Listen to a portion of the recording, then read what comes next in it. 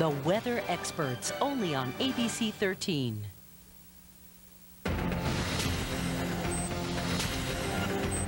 Tonight on Nightline, Fight Night. We're live at Ole Miss, and the verdict is in on a historic night in presidential politics.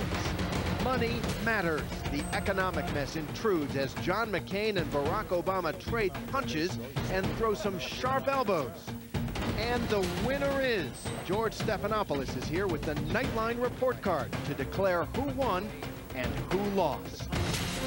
From the global resources of ABC News, with Cynthia McFadden and Martin Bashir in New York City, and Terry Moran from the site of the first presidential debate in Oxford, Mississippi. This is Nightline, September 26, 2008. Good evening, everyone. I'm Terry Moran. Call it the Battle at Ole Miss. As they take down the stage here behind me, there's a historic debate on this historic campus tonight. John McCain and Barack Obama went at it for more than 90 minutes before a hall here full of VIPs and a few students and a huge television audience. Estimates going into tonight ran as high as perhaps 60 million, maybe 70 million people. And what they all saw was a high-stakes confrontation on foreign policy, a debate that almost didn't happen, of course. The drama here began before they took the stage. Would McCain show up after pledging he would stay in Washington until a deal was done on the Wall Street bailout? Would Obama pass that commander-in-chief test? Well, in the end, they both brought their A games. It was the moment that almost didn't happen. Senators Obama and McCain. There they were, Barack Obama and, yes, John McCain, who for a couple of days threw this historic debate into doubt, calling for a delay until Congress passed the Wall Street bailout bill. Let me begin with... Well, this was supposed to be a debate about foreign policy, but right off the bat, moderator Jim Lehrer brought up the elephant in the room, the financial crisis. Where do you stand on the financial recovery plan? Obama took the question and ran with it as an opportunity to blast Republican economic policies and tie them to John McCain. This is a final verdict on 8 years of failed economic policies promoted by George Bush, supported by Senator McCain. A theory that basically says that we can shred regulations and consumer protections and give more and more to the most, and somehow prosperity will trickle down. It hasn't worked. McCain sounded a populist note, casting himself as the man who can tame the wild excesses of the economy and fix broken institutions. But somehow in Washington today, and I'm afraid on Wall Street, greed is rewarded, excess is rewarded, and corruption, or certainly failure to carry out our responsibility, is rewarded. As President of the United States, people are going to be held accountable. And then McCain turned on Obama, the first attack of the night, accusing him of being part of the problem of out-of-control earmark spending. He has asked for $932 million of earmarked pork barrel spending, nearly $1 million for every day that he's been in the United States Senate. But Obama stayed on the offensive once again, painting McCain as the inheritor and the champion of George W. Bush's economic policies. But the fact is that eliminating earmarks alone is not a recipe for how we're going to get the middle class back on track. And when you look at your tax policies that are directed primarily at those who are doing well, and you are neglecting people who are really struggling right now, I think that is a continuation of the last 8 years, and we can't afford another 4. The candidate's body language offered a sharp contrast. Obama, loose, cool, using his hands like a conductor, shaping his answers. McCain, crisp, punchy, leaning forward and chopping the air to drive home his points. And then the first big surprise, McCain suggested that the way to pay for the Wall Street bailout was a spending freeze. Well, how about a spending freeze on everything but defense, veteran affairs, and entitlement programs? Spending freeze? I think we ought to seriously consider, with the exceptions of caring for our veterans, national defense, and several other vital issues. The problem with a spending freeze is you're using a hatchet where you need a scalpel. To acknowledge Obama, once again, and with what seemed this time like real enthusiasm, tied McCain to Bush. John, it's been your president, who you said you agreed with 90% of the time, who presided over this increase in spending, this orgy of spending, and enormous deficits. The American people know me very well, and that is independent and a maverick of the Senate. And as they warmed up, some disdain started creeping into McCain's voice, as if he not just opposes Obama, but holds him in contempt. What Senator Obama doesn't seem to understand, that if without precondition you sit down across the table from someone who has called Israel a stinking corpse, and throughout this debate, again and again, McCain called Obama naive, inexperienced, dangerously unready to be president. This is dangerous. It isn't just naive. For his part, Obama just kept casting McCain as part of the problem, a man too deeply tied to the Bush policies of the past to represent change. And you voted for almost all of his budgets. So to stand here after 8 years and say that you're going to lead on controlling spending and balancing our tax cuts so that they help middle-class families, when over the last 8 years that hasn't happened, I think is kind of hard to swallow. Foreign policy came in with the big question: what are the lessons of the war in Iraq? McCain blasted Obama for opposing the troop surge. Senator Obama said the surge could not work, said it would increase sectarian violence, said it was doomed to failure. Recently on a television program, he said it exceeded our wildest expectations. But yet, after conceding that, he still says that he would oppose the surge if he had to decide that again today. But Obama did not back down. He unloaded on McCain, casting his support for the war as a disastrous failure of leadership. And at the time when the war started, you said it was going to be quick and easy. You said we knew where the weapons of mass destruction were. You were wrong. You said that we were going to be greeted as liberators. You were wrong. You said that there was no history of violence between Shia and Sunni, and you were wrong. Next, Afghanistan and Pakistan, and McCain mocked Obama's declaration that he, as president, would attack al-Qaeda targets in Pakistan. Now, you don't do that. You don't say that out loud. Obama counterpunched, reminding voters of this light but controversial moment of McCain. That old Beach Boys song, Bomberan, bomb, bomb, bomb, bomb. Anyway, coming from you, who, in the past have threatened extinction for North Korea and, sung songs about bombing Iran, I don't know, how credible. On Iran, it was Obama who brought up his own controversial idea: negotiate directly with the government in Tehran. This notion that by not talking to people we are punishing them has not worked. It has not worked in Iran. It has not worked in North Korea. In each instance, our efforts at isolation have actually accelerated their efforts to get nuclear weapons. That will change when I'm president of the United States. McCain ridiculed Obama. You sit down across the table from someone who has called Israel a stinking corpse and wants to destroy that country and wipe it off the map. You legitimize those comments. This is dangerous. At the end of what was really a serious and substantive debate on foreign policy, it all came back to Iraq. Senator Obama still doesn't quite understand, or doesn't get it, that if we fail in Iraq, it encourages al-Qaeda. Over the last 8 years, this administration, along with Senator McCain, have been solely focused on Iraq.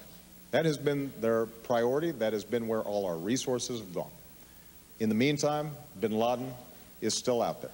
And then, as the debate wound down, John McCain boiled down his argument with a solid shot at Obama. I honestly don't believe that Senator Obama has the knowledge or experience and has made the wrong judgments in a number of areas. So, as the stage comes down pretty quickly behind me here, the lines are now drawn. Time is running out. 2 more debates to go, plus the showdown next week between Sarah Palin and Joe Biden. And when we come back, George Stephanopoulos joins us live for the Nightline Report Card.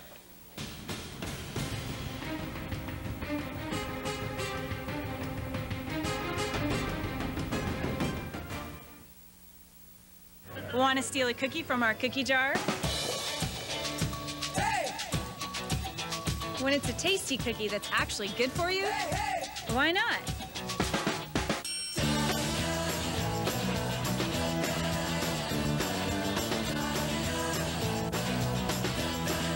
So steal a cookie from our cookie jar at Kashi.com. We won't look. Free cookie at Kashi.com. Kashi, 7 whole grains on a mission.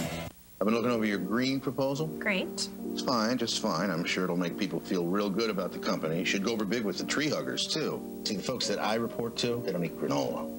So let me ask you, why would I sign this? This plan could cut our energy costs by 40%. 40%. And we spent $18 million on energy last year.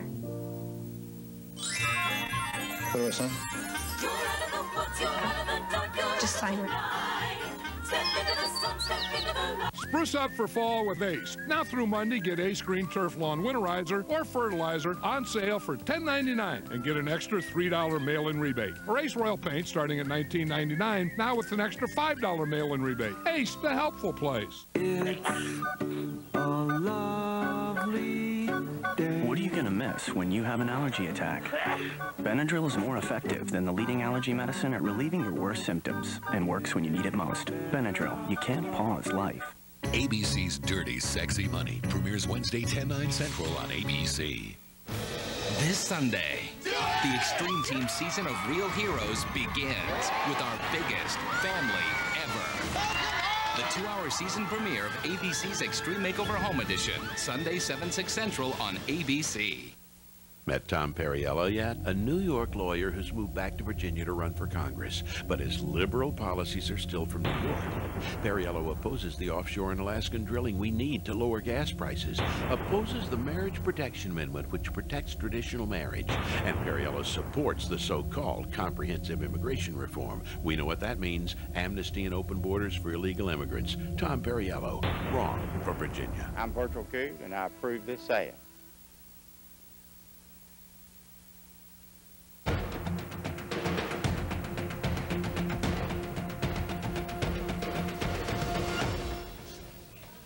There are just 39 days until Election Day, and the first presidential debate is now in the books. So who scored on which issues? Who won? Our chief Washington correspondent, George Stephanopoulos, joins us to grade tonight's action in the Nightline report card. Hey, Terry. All right, George, how are you doing tonight? Good, thank you. Let's start with their approaches, the approach that each candidate took. Strategy. What are the grades? Barack Obama, A-, John McCain, B+. Each of them had an offensive and a defensive strategy tonight, Terry. And let's take Obama first. On offense, he had to try to tie John McCain to George Bush, and I thought he did that relatively effectively on the economy, particularly at the beginning. But even better was overcoming the bar on Commander-in-Chief. He comes in at a significant disadvantage on Commander-in-Chief. People wonder whether he has the experience to be president, to handle national security, and I think on answer after answer after answer, he showed confidence, he showed toughness, and he showed he belonged on that stage. For John McCain, he also had 2 goals. On one, he had to try to tarnish Barack Obama on the issue and question his experience, question his judgment. He used the words often. How many times did he say Barack Obama doesn't understand? I think where he didn't do enough, even though he did a good job at showing how he was different from President Bush in the past, I don't think John McCain did enough going forward to show how he would take the country in a different direction. That's why I think Barack Obama gets the edge here. A- for Obama, B+ for McCain.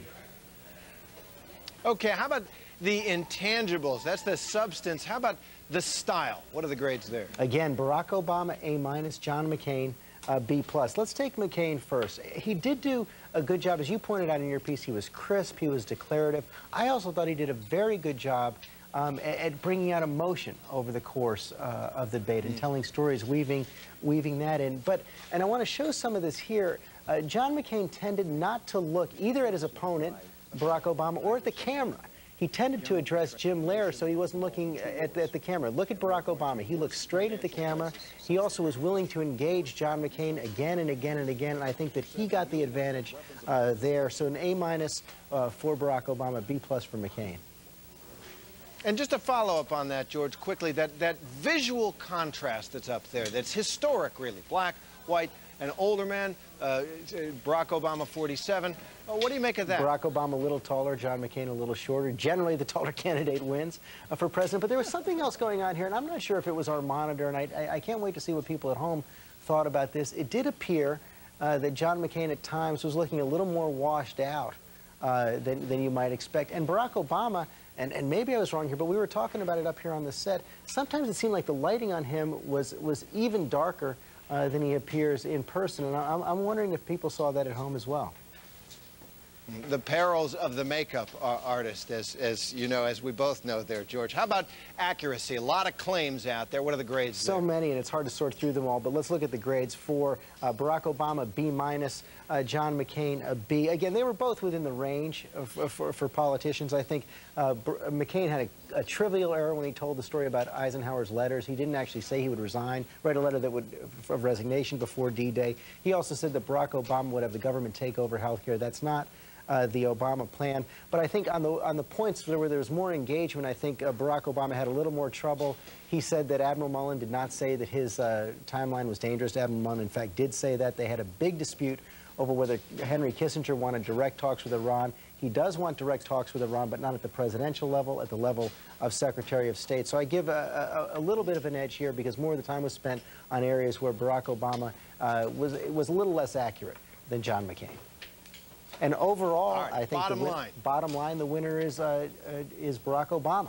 He comes into this race where the country wants change. His #1 goal was to show that he belonged on that stage, that he was a credible commander-in-chief, that he could hold his own on national security. He did that tonight. He gets the win. He's made it twice now. About your All right. George Stephanopoulos declaring Barack Obama the winner. I might have gone a little bit the other way. I'm not sure. Anyway, you can see John McCain will be George's guest Sunday on This Week. Thanks very much to George for that.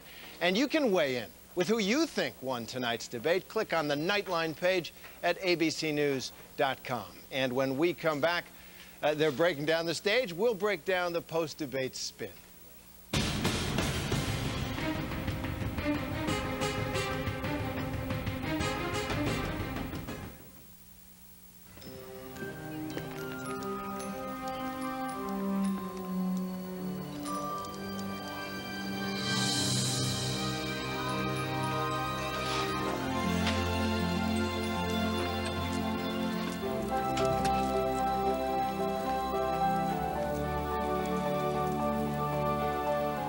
With over 1 billion movies delivered so far, and never a late fee. Pop some corn. It's movie time. Netflix. Spruce up for fall with Ace. Now through Monday, get Ace Green Turf Lawn Winterizer or Fertilizer on sale for $10.99 and get an extra $3 mail-in rebate. Or Ace Royal Paint starting at $19.99, now with an extra $5 mail-in rebate. Ace, the helpful place. You can buff up, clean up, but you can't cover up that bald spot. Instead of hiding it, solve it with Men's Rogaine Foam. In clinical testing, 85% of men regrew hair. Men's Rogaine Foam. Use it or lose it. After they faced off in their first debate, John McCain faces George. This Sunday morning, don't miss John McCain's first interview after the debate. Only on ABC's This Week with George Stephanopoulos. This Sunday morning, it's sure to be newsmaking. During Rick Whitson Honda's summer clearance, you can always expect great deals on some of the most reliable, fuel-efficient vehicles in America. And we usually give you all the details, like financing as low as 0.9% on selected models and great lease rates. But during our 08 summer clearance extension, the savings are so amazing that it's impossible to tell you everything in just 30 seconds. So the only way to discover all the incredible deals is to come by Rick Whitson Honda. But hurry, it all ends September 30th. One brand, one family, one philosophy, and one more amazing opportunity to save. Only at Rick Whitson Honda, Peters Creek Road, Roanoke. For 8 years, we've been told that the way to a stronger economy was to give huge tax breaks to corporations and the wealthiest, cut oversight on Wall Street, and somehow all Americans would benefit. Well, now we know the truth. Instead of prosperity trickling down, pain has trickled up. We need to change direction. Now. I'm Barack Obama, and here's what I'll do as president. End the Wall Street free-for-all with common-sense safeguards that put homeowners and struggling families first, not corporate greed and CEO bonuses. Jumpstart our economy with a middle-class tax cut paid for by closing special interest loopholes. And get serious about energy independence, a 10-year mission to create millions of good-paying jobs by investing in made-in-America energy and infrastructure. You can read my whole plan to rebuild our economy on our website, barackobama.com. It's time to get our economy back on track and put the middle class first again. And that's why I approve this message.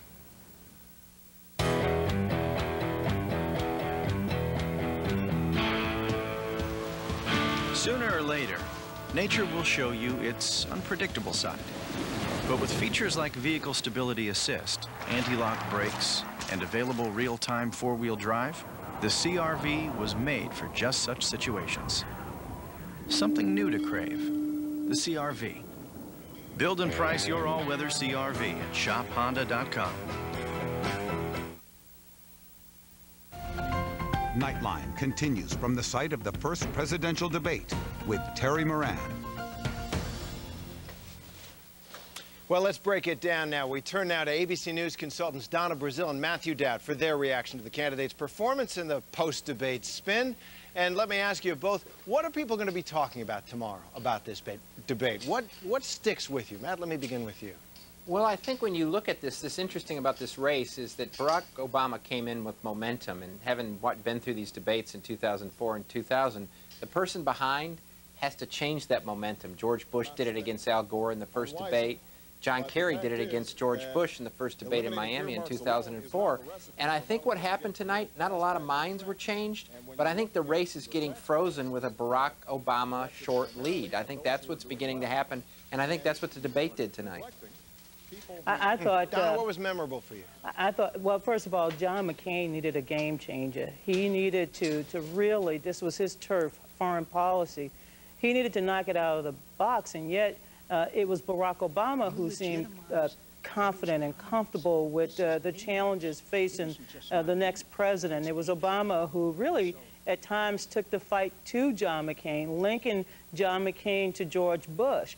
And you saw at times John McCain becoming quite uncomfortable and trying to basically distinguish himself as a maverick again. So I think tomorrow people will be talking about Barack Obama, that he closed the stature gap, or some people call it the what-if gap, and he came across as presidential and knowledgeable about the issues, and he didn't let John McCain, you know, put him on a defense on foreign policy. Well, let me pick up on something in there, Donna, that the thread, that the change factor, the country's clamoring for change. How did that play in how each of them approached the issues, do you think? Well, as you recall, at the Republican debate, John McCain decided to change his narrative from experience to change. Well, tonight he flipped back to experience and tried to basically say, well, Senator Obama, you don't know, you don't understand. And he rattled off names and talked about all of the places he's been. I guess he has a passport that's been stamped several times, unlike his vice presidential pick. But this was a debate about the future. And Barack Obama, clearly in Iraq and talking about Iran, he understood the challenges facing the country. And you saw at the end when he talked about China and the fact that we're borrowing from China, people got a sense that he knew how to tie these issues together, the economic crisis and yet foreign policy being clearly essential for the next president to understand the challenges we face and the threats. Matt? Well, you know, I think it's interesting. I think John McCain did make a switch in strategy tonight.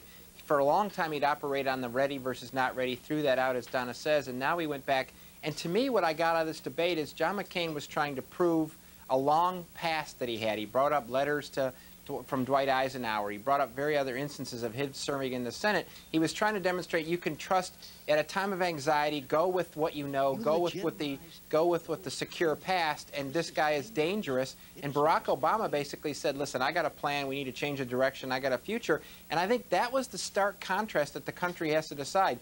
Do I want the experienced politician who has a past, or do I want the new sort of charismatic leader that wants to look towards the future? And that's where I think, and if you're a betting person on a race like this, in a presidential race, usually the one that wins is the one that looks towards the future. So those are the battle lines. Our thanks to Donna and Matt for that. We'll see you next week, of course, in St. Louis for the vice presidential debate. And when we come back, we'll take a look at the report from the spin room. ABC News Nightline, brought to you by Dan Active.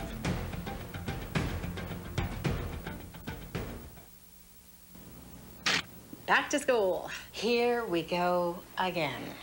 In addition to my job, I'm back to being a drill sergeant, a chauffeur, a personal shopper, a... Back to school stress can weaken your body's defenses. So drink Dan Active. Only Dan Active has L-Casein immunitas cultures and is clinically proven to help strengthen your body's defenses. So I can do the job I like best, be a mom. Get ready for back to school now.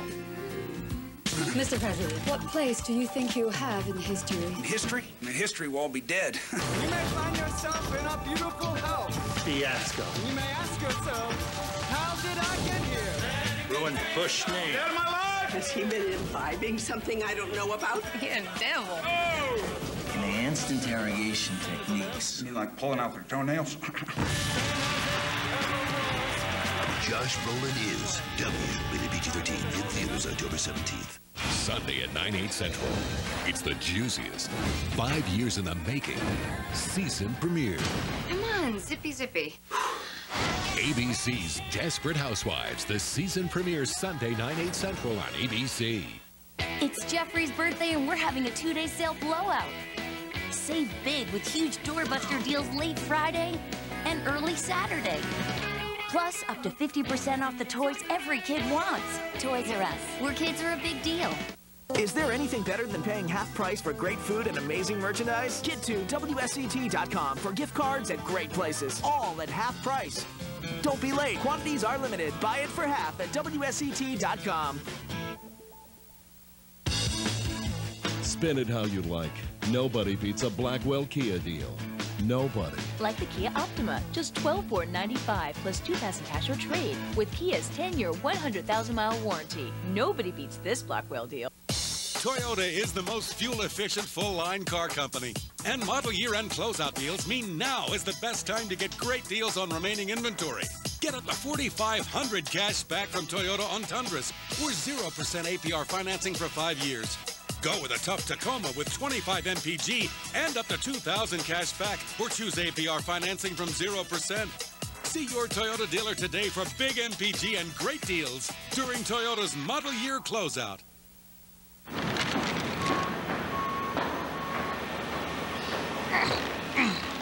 I get a little help here? Hello. Hey. We all upgraded to Verizon Wireless. Got push-to-talk and the reliability of the network.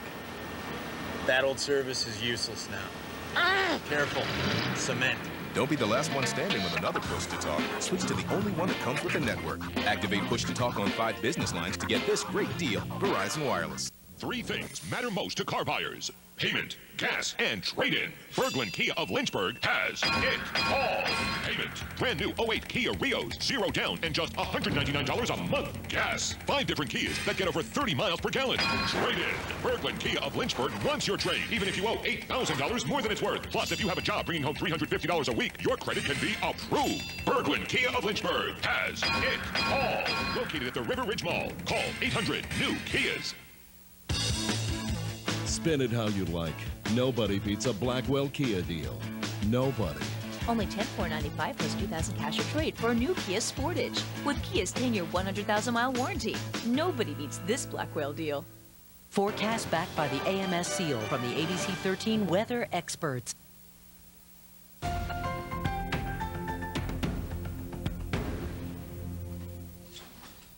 So let's talk now to my colleague, ABC News correspondent David Wright, who's been covering this presidential campaign from the beginning. David, there are always tricks you leave on the table in one of these debates, missed opportunities. You might have picked up a couple. Well, there were a couple tonight, I think.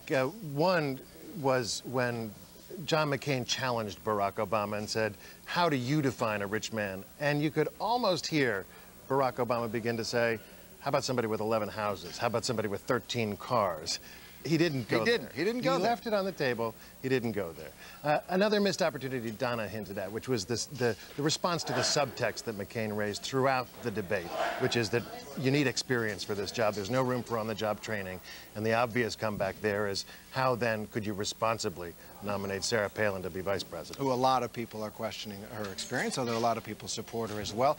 The elephant in the room, as Jim Lehrer started out with, is the financial crisis. John McCain has had a very dramatic week on that. How did that play here? I think that might have been a missed opportunity for him. He made such a stir about suspending his campaign and all but keeping everyone in suspense about whether he'd even show up here tonight.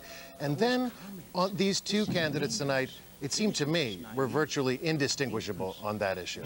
Basically on the same page. And do you expect the next debate to be, well, maybe a little nastier? I mean, they seem to hold back almost from the direct engagement that people expect in these things. Obama, it seemed to me, as somebody who saw him do 22 or so debates in the primaries, holds back as a matter of principle. That's not the kind of guy he is. McCain, I think, tried to strike out tonight in the best way he could, and maybe he needs to strike out even harder next time. And we may see more. David Wright, thanks very much for that. I know you'll be there as well. And next week, the vice presidential debate out in St. Louis. Thursday night at Washington University, Sarah Palin and Joe Biden. And that's our report for tonight. I'm Terry Moran for Martin Bashir and Cynthia McFadden and all of us at ABC News. Good night, America.